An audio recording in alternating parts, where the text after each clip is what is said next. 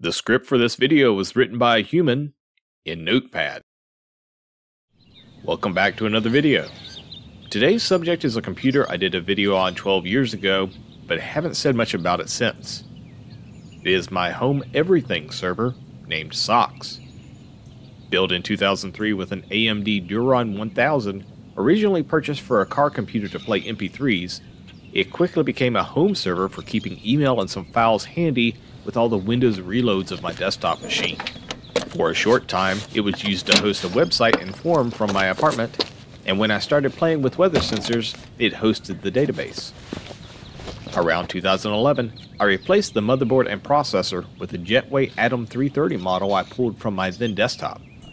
It is that configuration that I posted a video of me trying to figure out how to quiet it down and keep it cool.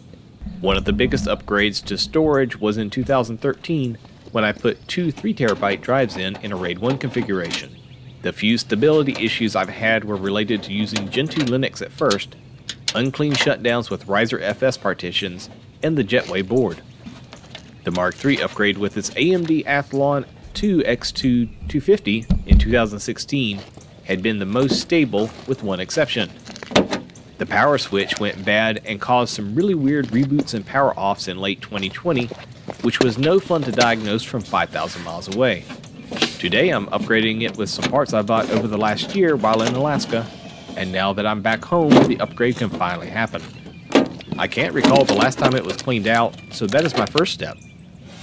The case is from 2003, and I feel fortunate that it has two removable side panels instead of the entire top and sides coming off together. This one still has cardboard from the original shipping box in 2003 to help eliminate some noise and vibration. It has space inside for 6 3.5-inch drives, 2 floppy drives, and 4 5.25-inch drives. After a quick blowdown, I take it inside to start disassembly. Removed first is the OS drive, which holds a couple other partitions too. It is a Samsung 500GB drive spinning at 5400 RPM I put in service in 2014, retiring the first OS drive that had been in there about 9 years. The IDE drive is a Maxtor 320GB drive that sounds quite horrible when it is running.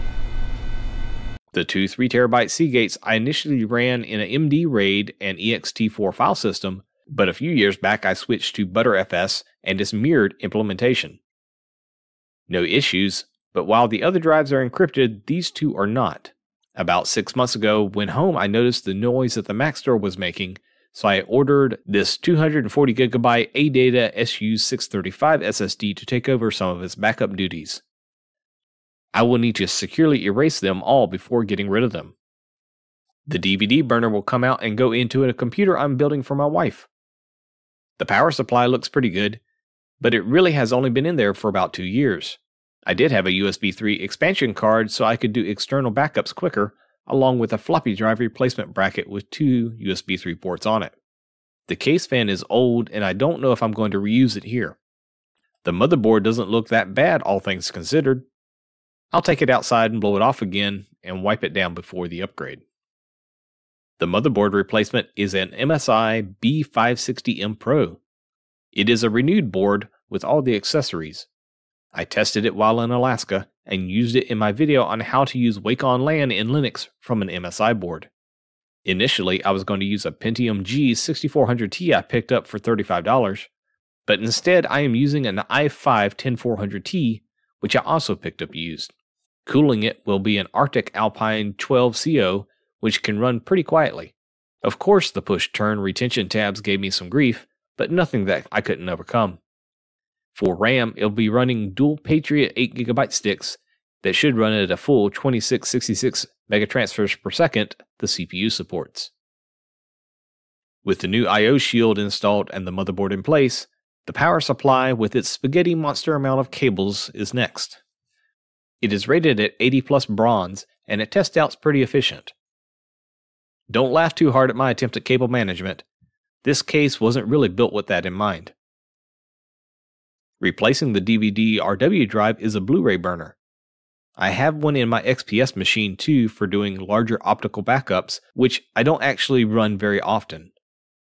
Because socks beat out B16 in my online community poll, it will be used now mainly for storage of my video project files, and for that I purchased two 6TB Western Digital Red Plus drives.